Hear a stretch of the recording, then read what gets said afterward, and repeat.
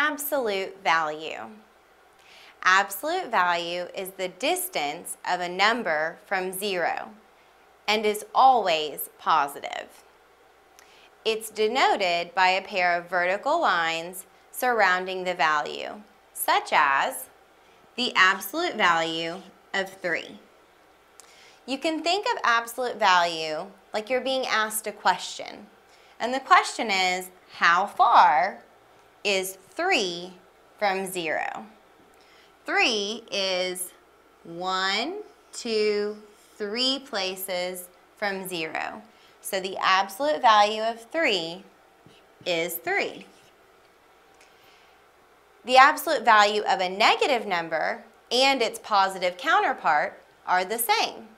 So the absolute value of negative 3 is also 3 because negative 3 is also 3 places from 0. 1, 2, 3 places from 0.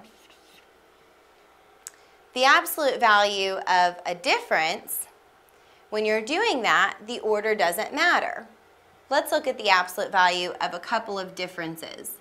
The absolute value of 8 minus 3 and the absolute value of 3 minus 8. When you're doing the absolute value of a difference, again, the order doesn't matter. The result will still be the same. Let's see how that happens. Start on the inside finding your difference. 8 minus 3 is 5.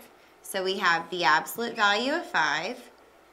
And again, absolute value is the distance from 0. 5 is 5 places from 0.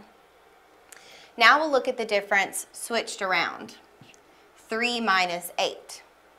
3 minus 8, you could add the inverse of 3 plus a negative 8. 3 plus a negative 8 is negative 5, so we have the absolute value of negative 5. And like we talked about over here, the absolute value of a number and its negative counterpart are the same.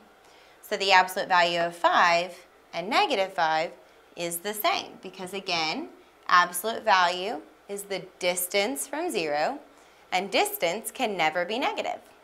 So the absolute value of negative 5 is also 5, since negative 5 is 5 places from 0. If you need a study guide, click the book at the bottom of the page. If you want more free test videos, subscribe to us on YouTube. If you just want to keep watching, click the next video.